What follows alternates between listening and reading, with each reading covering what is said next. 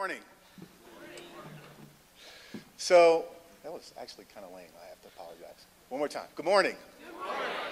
So my name is Jim Shelton. As you heard Martha say, I am what's called the Assistant Deputy Secretary for Innovation and Improvement at the U.S. Department of Education, which is way too long of a title. It is my honor and pleasure, and it is actually especially my honor and pleasure to come with Martha. One of the things that's interesting is, as you might guess, we try and divide and conquer a lot. So we actually don't get to hear each other do our things very often. And, you know, love working with Martha. It's great to work with her. She, as you can tell, has a great energy, makes everybody feel comfortable, but also has a, you might guess, a nice firm hand that kind of pushes through all the things that happen to get in the way, and make it possible for the kind of innovative work that you're doing and that we're talking about to happen. I know you've heard from her, and so the big question is, so what does this guy got to talk about? And I really am here to do two things. The first is to say everything that Martha said about the context is very true.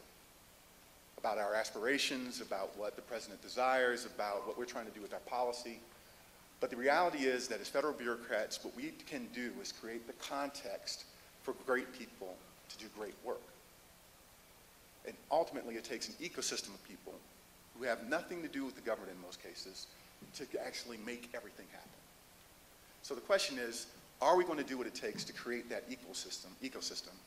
And I have a very particular point of view, given my role, about what it's going to take to have an ecosystem that it really drives open educational resources from something that is currently on the fringe to something that actually dominates the sector, that transforms the way our young people learn, that transforms the opportunity across the globe for us to educate people to their highest possible level, for us to accommodate people who are caught in industries where in fact we are finding that the life of industries is getting shorter and shorter every day. This is the opportunity before us, and as you hear from the president on down, we believe, even though we talk about America being number one, that this is not a zero-sum game. We believe in the growing the pie. And in fact, all of our economic futures is about growing the opportunity for people around the world, and this is one of the ways in which to do it. One of the things that I want to highlight, though, is that, as you heard the commissioner say, this has to be about improving teaching and learning. It can't just be about open and free. If we do the same old thing in a cheaper form, shame on us. And so I talked in March at the Hewlett convening on open education and digital resources about 4 steps to try and move to this new system with a very clear and intentional focus on actually improving better our outcomes, making better teaching and learning outcomes, and improving access to effective teaching and learning resources. Okay. That is the basic game. Here are the 4 steps, and what I want to do now is just to do a quick status check on where we think we are, and also to hear from you about what's missing and what we need to do and what you're going to do to move things forward. Now I have to say I had 2 versions of this. One was the high-risk version, which had a lot of embedded technology, and then I decided that was not a good idea. So you're getting the lower risk version of this, so I'll have to voice over a couple of things. I just finished talking about the importance of us shifting the value proposition. OER, when people first started talking about it, you heard a lot of emphasis on free. Free, free, free, cheap, great, but it has to shift to OER being better. That it actually is producing better outcomes, and that because of the different things that you can do when the resource is open, the access it provides, the flexibility it provides, the timeliness of the resources, and the embedded science, we can make it better. We're seeing people move in this direction. I'm sure there are examples throughout this room. Since I'm happen to be here, I figured I'd give a shout out to David to setting the bar on what quality looks like. It's got to be an important mission for this ecosystem, for this sector, to step forward and say, not only are we cheaper, we are better. Currently, most of our resources, open or not, rely on the old paradigms. I won't go through all this, but if you read it quickly, you'll see that it is mostly true. So then the question becomes, how do we get better as a sector at making educational resources that actually improve outcomes? How do we embed everything that we know about how people learn? How do we advance the science around how we identify and describe what people need to learn. I'll ask this in a number of rooms. How many of you are familiar with cognitive task analysis? Good deal. In our rooms in the future, all hands need to go up. When you're talking about our standards and the way we set them in education, we tend to ask experts to get into a room and put labels on the wall and figure out the dependencies. And well, now we have the ability to start empirically understanding what it is that experts know and do, and to refine that with our understandings through their interactions, both real and in the context of learning the next steps. These are things that we can learn. These are things that we can improve. These are things that we can prove. Same with our assessments. Same with our design of instructional resources and other kinds of experiences, whether it be gaming or otherwise, to allow our students to master things. These are all areas that actually deserve significant research and development, where as we move forward as a sector, we should be creating an infrastructure that allows us to learn much more quickly. We should be putting forward best practice examples.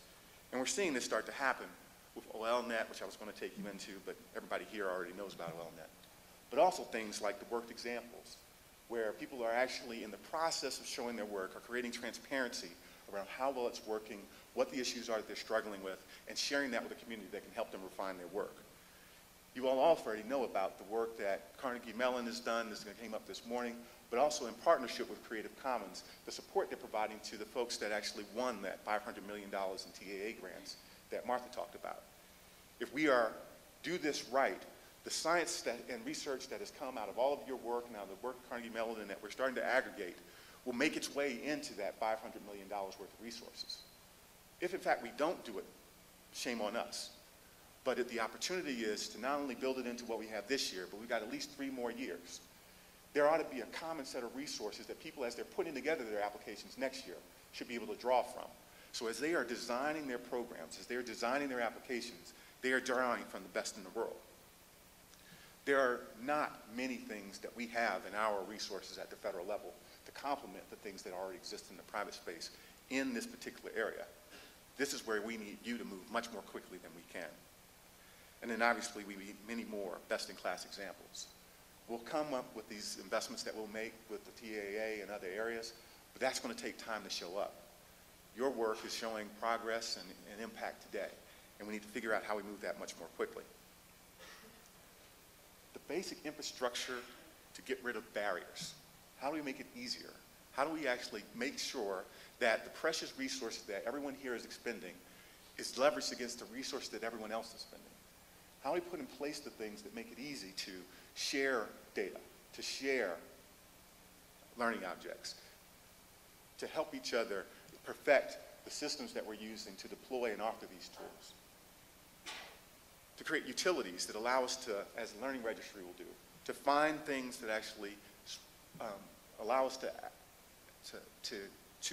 find the resources that match our specific needs, that are used in the particular ways that are going to benefit the most students. There's much work going on in this space. With the work of digital learning now here in this country, we're starting to see a regulatory framework happen at the state levels. Utah is on the cutting edge of setting a frame that lets us understand how you get rid of some of the barriers to open educational resources, but to digital learning overall. Some things in the overall platform that I can't agree with, but most of it is about how do you create an open space where digital learning can take a foothold and actually gain traction and ultimately transition from the print world that we live in to digital. Similarly, big grant programs like TA are going to change not only in the K-12 space and the higher ed space, but also how we think about training in the workforce and how we actually make resources available to those community-based organizations that are doing hand-to-hand combat every day, trying to help people who are struggling with employment find ways to get connected to jobs. They can't afford to act like big corporate training firms, but they still need to be able to access the very best that we have to offer. And then finally, just recently, we've been struggling to pass the Elementary and Secondary Education Act, otherwise known as No Child Left Behind in this country, to pass a new version of that.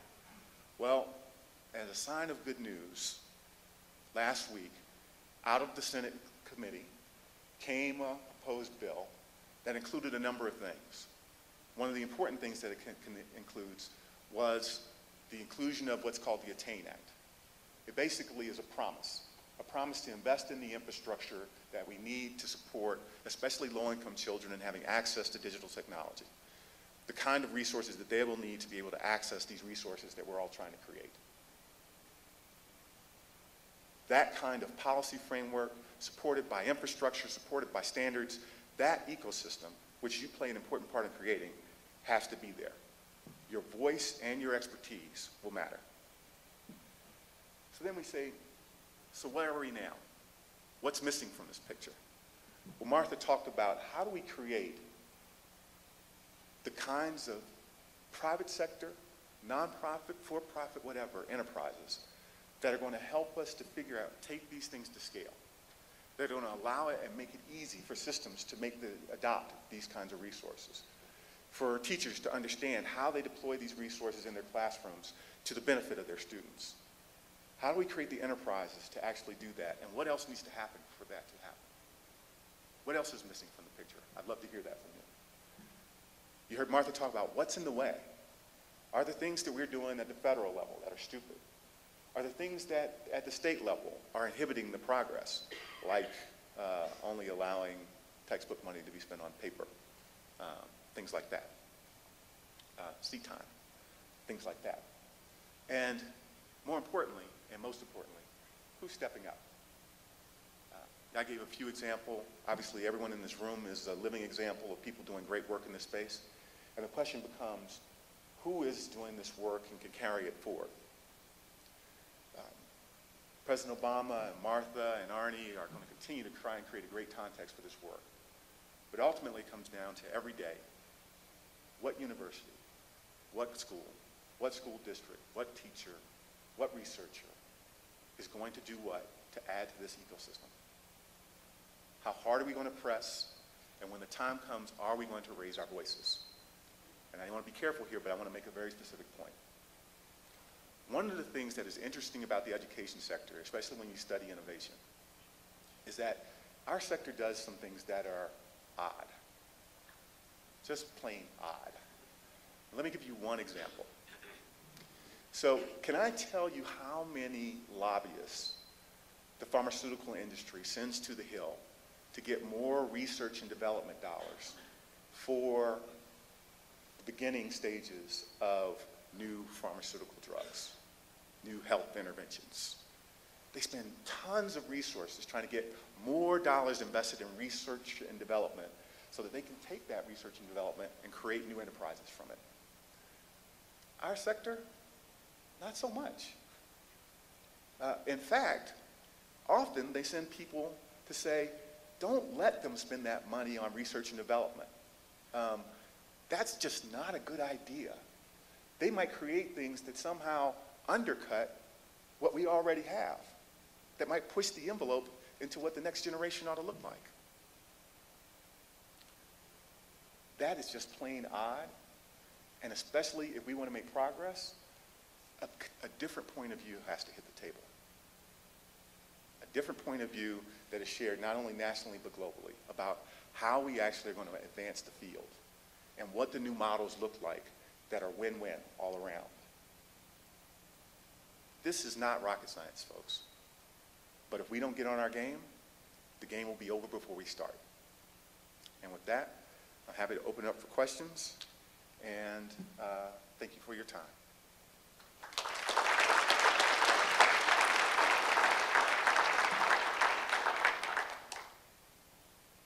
Questions? Anyone? Anyone? Bueller? Yes, ma'am. Speak to the recent proposed legislation around not allowing taxpayer dollars to pay for OER. Yes. So, and Martha, you may want to chime in on this one. I'll let you hold it. No, I got it. Just if I get in trouble, I need. You know. So, recently, as everyone knows, the TAA in particular, as Martha mentioned, had a very particular set of language in it that says everything should be CC BY. I was mentioning this peculiar behavior that our sector has. So there are a set of folks who actually went to the Hill and asked for a very particular amendment to be made during the appropriations process, which is when you get money, which basically says that, sure, you can do all this, but you have to do a scan that makes sure that you're doing it in an area where there is nothing that exists today, and there is nothing in development that will exist that the thing that you're going to give a grant to will support. So in other words, if there is an existing, let's say, developmental math curriculum, for example, this would say, you can't give a grant to someone who might want to do some work around developmental math or developmental literacy, or if there's a job training program for IT and technical skills, you wouldn't be able to give a grant to that. So the universe of what you can actually give a grant to do shrinks to maybe not the null set, but pretty close to it. And so the bill is still there, the law is still there, you can fund it if you still want to, but it won't mean anything. And that, we can ignore it if it gets passed, but it's only on one side. So right now it is only in the House side. It has to get past the Senate for it to pass. And so for those not from the U.S., two parts to our legislature. One side proposes it, the other side, right now what we have is the other side definitely doesn't. and then they negotiate to figure out where they land. So this particular issue was proposed on one side. It will be negotiated. The question is, where is it going to come out? Martha? I would just add to that this same language was introduced last year and didn't go anywhere. So, we, at the federal level, you learn pretty quickly, Jim and I have been here about 2.5 years now, you learn pretty quickly that, Congress is the ultimate decider. The president does have veto power. We have differences in the Senate and the House. It's very rewarding that an elementary and secondary act bill actually came out with Senator Enzi and Senator Harkin co-signing that, to author that. There's no perfect world, there's no perfect bill, but we've seen this amendment before and we're tracking it very carefully, and we hope to get a positive conclusion for our purposes like we did last year. Yep. Yes, sir. Yeah, you talked about the imperative to improve effectiveness and how research is all tied into that. Obviously, if you're going to do that, you need a lot of data. Yep. And that need can easily run afoul of the also important imperative, legal and ethical, to protect student privacy. Correct. And FERPA, frankly, at least as it's imperfectly on the ground campuses, is already something of a mess. What is the department doing, or what does the department intend to do to rationalize the research imperative for privacy? Sure. So one, I would say, I think it's really important for people to pay attention to the recent guidance that we have put out around FERPA. We are very much aware of this particular tension. We're also aware of the urban myth, frankly, that governs FERPA. And so, and for those outside the U.S., FERPA is the law that governs our privacy and whether you can share data. It is interpreted at the state level in some cases in pretty significant ways, like, for example, it's against the laws of privacy to exchange data from high schools to colleges, things like that. And so what we've done is said, look, one, let's clarify what FERPA actually says and be clear about the ability to anonymize data and use it for research purposes. We're also trying to give examples where we're sharing data in forms that are not personally identifiable, that we're making available to developers and researchers to create open tools and resources. And then third, we're trying to identify folks that have already crossed this threshold, that have identified and created sandboxes for researchers using depersonalized data, also looking to protect against mosaic effects and things like that. So make sure that everyone's privacy is protected, but also empower the actual research that needs to happen using that data. We need to get a lot better at it. We need a lot more use cases. We need a lot more science, frankly, and study around how you do this well and how we enable, and this is what I said in my presentation, creating an infrastructure that supports this kind of work so everyone's not reinventing the wheel will also be really important. How many foundations are there in the room? One. I know my friends from Gates will be here later. So one of the things that I'll say as a former foundation person is that this is a space that would truly benefit from a few strategic common platform and tool plays that could release the field dramatically to move forward. And so I hope over the next 3 days some of that stuff will come to the surface, and as people are putting together plans, they'll think about how to do that, and I will try and figure out how to help from the federal level along with Martha, I'm sure. Last questions? Yes, sir. And then Earlier you mentioned that we need to move, the OER movement needs to go from free to better. Is the value proposition stressing that? What ideas do you have for making that happen? Will you repeat the question? sure. The question was, I emphasized in my PowerPoint that we need to shift the value proposition from just free to being better. And what ideas do I have for that to happen? So a number of the things that I actually laid out, I think, are a part of that. The ability to, some of the things that are obvious, right? Things that don't sit around for 7 years could be easily better. Things that allow for the kind of interaction that captures feedback and feeds it back to the student and to the teacher should be better. Things that leverage what we know from cognitive science and to take into consideration things like cognitive load and things of that nature should be better. All of these things are tools and resources that we have at our disposal already today without doing 1 cent more research. And if we incorporate them into the design of our resources and get it into the basic DNA of our ecosystem in this sector as we move forward, then what will be created should by definition be better than what's out there today, because most of it doesn't consider almost any of that, not to disparage anyone in particular. So those are some of the things, and happy to have a broader conversation, but you all are in the work. I'm sure you knew better than I do. Your best ideas will be much better than the stuff I am talking about. Cable? And I'll come back to you, sir. So, You're next. Go ahead. Cable Green from Creative Commons.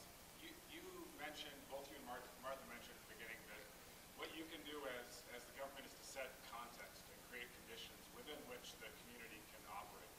So, recommendation, and I know I'm preaching to the choir here, but what the government can do with the optional grants that you release is you can require, right? And you just listed a whole bunch of best practices.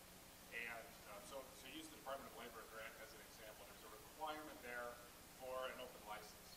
That's extremely positive. It's one of the requirements, but it's not all of them. Right. So there's no requirement in the DOL grant, for example, for anything about technical interoperability.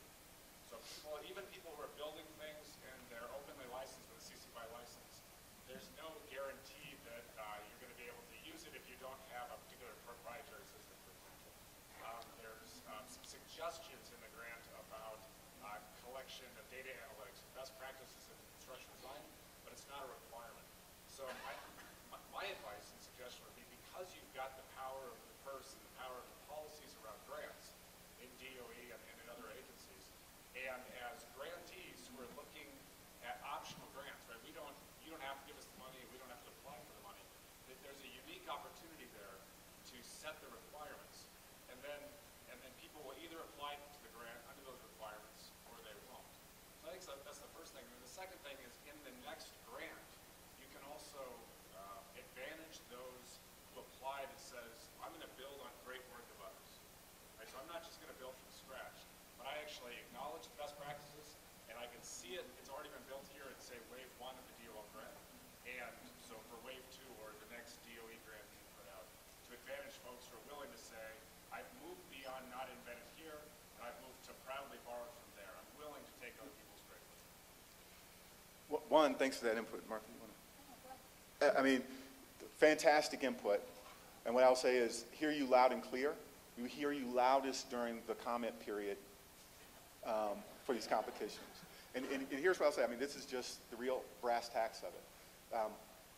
Your voices carry incredible weight. There's a process by which they are heard, right? They are heard when you speak directly to your representatives. They will believe your stories much more than what they hear from us, even when we drag along our gated and our thick reports. We will have a mechanism for hearing you through comment periods, and we also now are using more and more the kind of websites and blog posts and other more open mechanisms for collecting feedback that the department has. So I'll carry that around, but what happens in the real process is there are a whole set of priorities that lots of people think are important that are getting shoved at any one particular competition. And then the question is, so which of these things are we going to require people to do and which of these are going to leave kind of loose? And depending on who and how many people think something is important, plays a big part in how it actually gets shaped in the end. So appreciate the advice. It's fantastic advice.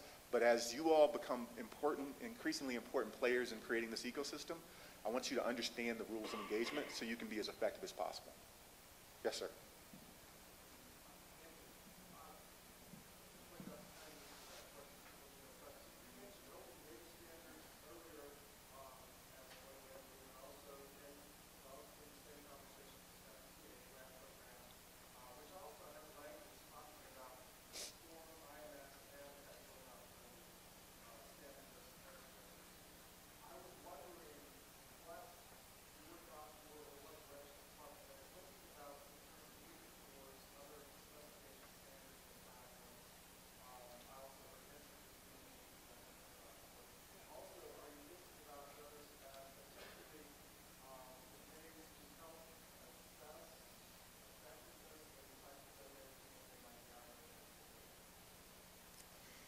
Sure. So the question was two things. One is how are we thinking about common interoperability standards or interoperability standards in general? And the second is how are we thinking about tools and platforms for assessing efficacy? Is that it?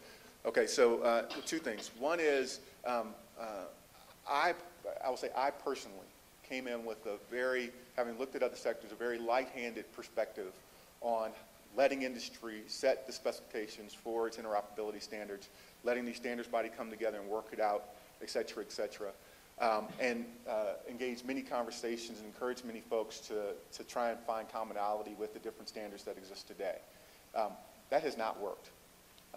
For whatever reason, the folks that are driving our basic the standards that we have, the primary standards that we have out today, have not been able to come together to work out their differences so we can actually move together as one sector. I would love any suggestions about how to encourage those folks to have some of the conversations and finish the conversations that need to happen for us to wind up with common interoperability standards that we can use broadly across the sector. The second thing is on the common tools and resources for assessing the efficacy. There are two efforts underway. One is Karen Cater, who Martha mentioned, is driving an initiative where we are looking at, frankly, the broadest question of how do you think completely differently about gathering evidence given the new capabilities that we have? What does evidence really mean when you can collect data real time and at the pace and scale that we can? And how do you use that capability in a very different way to redefine what we're looking for when we define rigor at the early stages and evidence at the later stages? That's a little bit different than the basic assessment of independent learning modules. But what I think is that what it will do is it will allow us to inform the conversation for the people who are actually building those platforms. So like Enter and others. People have heard about SLI from the Gates Foundation and some of the others that are working to collect that kind of information, where they will then be able to plug that into an infrastructure that quickly starts to analyze it and provide feedback on what's working and what's not. The analytic engines are still going to, I think, it'll take a little bit of time to catch up, but I think we'll be well ahead of where we are today. Good deal? Okay. How much time do we have? I think this is probably the last two questions.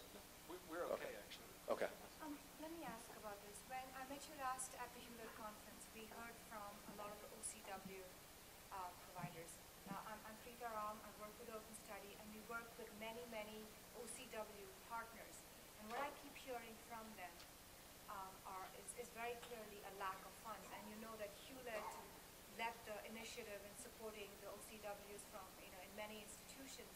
But again and again, I hear from these fine institutions, even MIT is struggling, that there's just not enough funding to keep growing the OCW initiatives. And I think that's a pretty because I look across the ocean at places like Korea and Japan, the OCW efforts there are just growing like crazy. Yeah.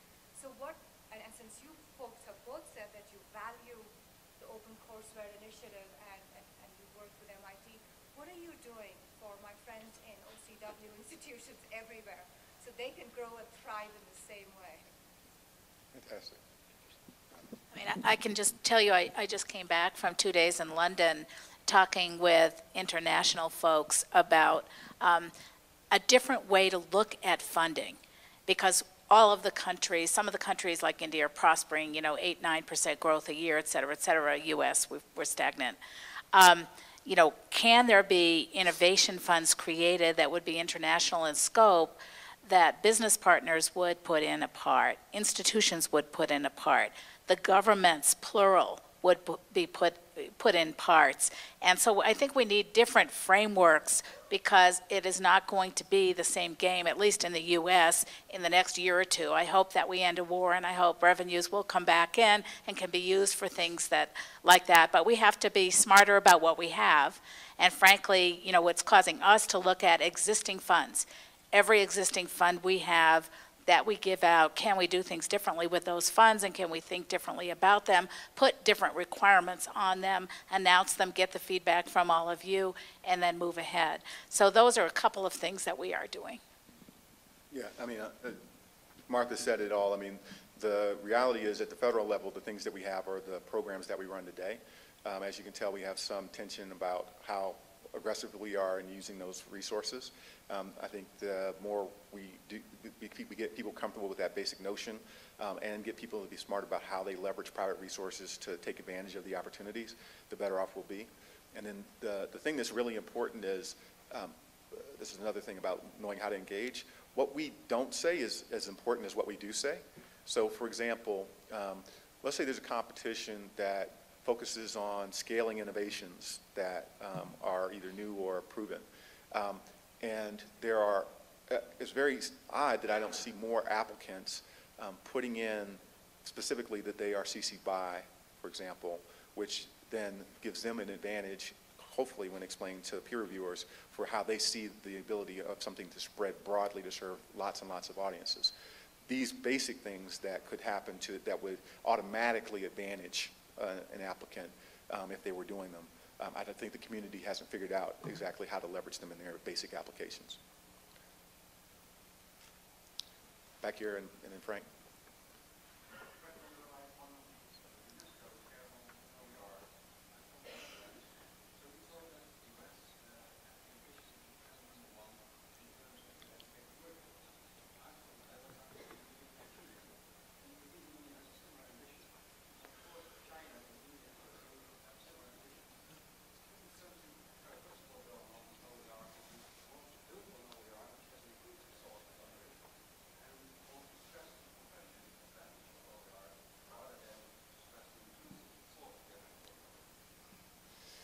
Yes.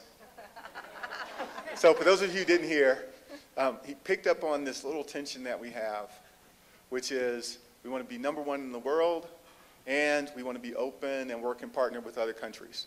I was hoping no one would really call us on that. So, 2.5 years into DC. Heck, I'm way past the political life of a normal political appointee. So, here's the deal. The deal is this being streamed? No, not live. Anyway, so here's the deal. The deal is, I think every leader in every country talks about their country being number one. Not many leaders get up and talk about, we want to be number 5, right? But when you watch what we do, right? When you watch what we do, when you watch how AID and state are investing in educational resources, how the department is hosting the combined summits with India and others, specifically, not only to talk about collaborating on education, but collaborating on innovation in education, collaborating on open educational resources. When you hear how we talk about cooperation and collaboration on a global basis on these resources and the standards and all the things that go with them, what you hear is a philosophy. And that philosophy I said when I talked, which is that we believe not in zero sum, but in growing the pie. And that in fact, our economic future is tied to growing the pie in a way that expands opportunity within the US and without. And one of the reasons that the US is stagnant when other countries are growing is because they are growing their middle class. What we have not figured out how to do in this country, given the stage of development we are, is how to continue to grow our middle class. What you also need to recognize, and we need to recognize as a country is, and this is why the President has emphasized increasing our exports, is that as other countries increase their middle class, their desire and demand for goods from your country should increase as well. So we see the symbiotic relationship between the growth and the prosperity and the education of people all around the world, especially in those countries that are trying to grow, and having thoughtful partners on the supply side as well as the demand side, and in terms of working together to create these things so that they can be made accessible to the broadest amount of folks. We see that very clearly. We're acting on it in our actions, and our funding is following our words. But our president is always going to talk about us being number one, and I would hope you wouldn't expect something different. Fair enough? Frank? Somewhat dicey but simple question. So I represent one of the funders in the room that have been working in the industry, and there's a pedagogical movement afoot to flip the classroom, create efficiencies, pedagogical efficiencies, and I wonder, one of the impediments for the funding community has been policy. There's lots of impediments, and I wonder, are there any movements afoot to flip the house or flip the hill, or sort of look for efficiencies that you all are feeling? Obviously, you're fairly objective and a great aspect Sure. of the system, the federal system. Is there anything that you can comment on that give us a better sense about the movement for education and the correlation in efficiencies? Sure. You want to start? Okay. I mean, so I think there's three big things. One is a lot of the things, at least in my mind, that are the big levers are state level, right? So the ability of everyone to be working on resources across the country that are focused on common targets, common standards. Like, states have to drive that, but that is going to be a policy change that's going to have a significant impact on the ability of people to create educational resources that can scale quickly. The ability to detach seat time from credit, from gaining credit, is a state level decision. It's a state level decision both on the higher ed level and in K-12 level. Even in our regs, most recently where we defined a credit hour, which had some components in it attached to time, there's a allotment for people to be able to propose equivalencies that would use other kinds of competency-based progression models. And so we're trying to create that space and opportunity.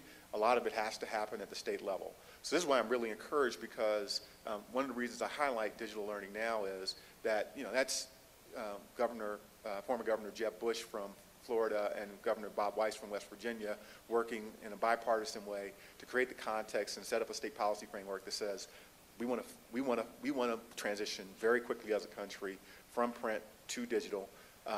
You states get on board, you governors take leadership, you state legislators get on the ball, and the hope is that the folks on the Hill that represent these states will follow suit as well. I was encouraged to find that there is a digital learning caucus that is formed on the Hill, or learning technology caucus that is formed on the Hill, that is also bipartisan. So we'll see. Yes, sir.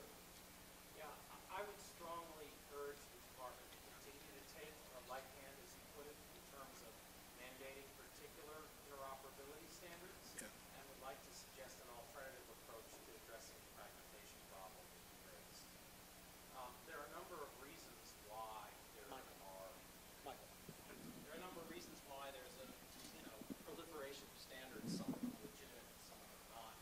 In the content exchange area, one legitimate reason is that we have many different use cases, and there's different standards meet those use cases to different degrees. There are things that I would use SCORM for that I would never use Common Project for, and vice versa. And there are plenty of situations in which I wouldn't use either. I would go straight to just plain old HTML. So mandating is problematic, but fragmentation that you talk about is a real serious one, and one that's not, it's getting worse rather than better. So what I would suggest is to pick a slice.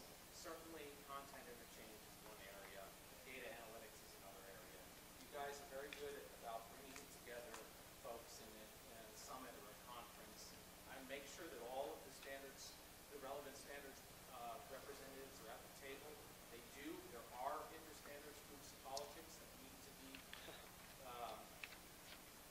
encouraged to be worked with, and provide incentive for the group to come to some sort of a rationalization in terms of what are the strengths and capabilities. So can I interrupt you? I apologize. Sorry? I just wanted to interrupt you. I apologize. Because Because we've been trying that. Like we've invited them in together, we've encouraged them to talk to each other, we've tried to create incentives, we don't have a lot to offer them, and it hasn't worked out. So my thought is not that we will mandate anything, but my thought is that, in fact, it's the user community that actually needs to have a conversation, because we are of no consequence to them. The user community, on the other hand, is of consequence to them, and will make decisions that will drive their behaviors in different ways. But continue, please. So I think there is a place for you to put teeth into this, which is related to what Cable was talking about. Okay. Which is, I think it's fair for the department to say, if you want grant money, not only do you need to propose an interchange standard, but you need to provide some justification for why you're picking that particular interchange. And it's perfectly fair for the department to say, we're going to derive some sort of matrix by which we evaluate whether the standard you're recommending is appropriate for the use that you're providing.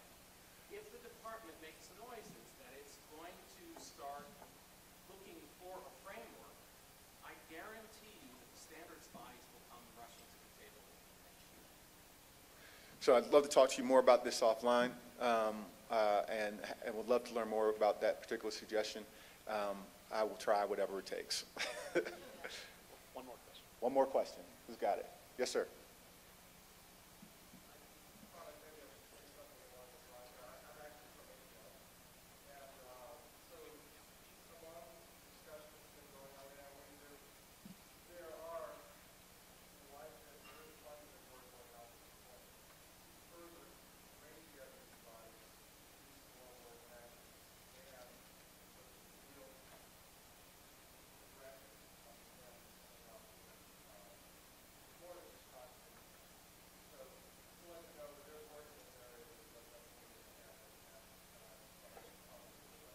No.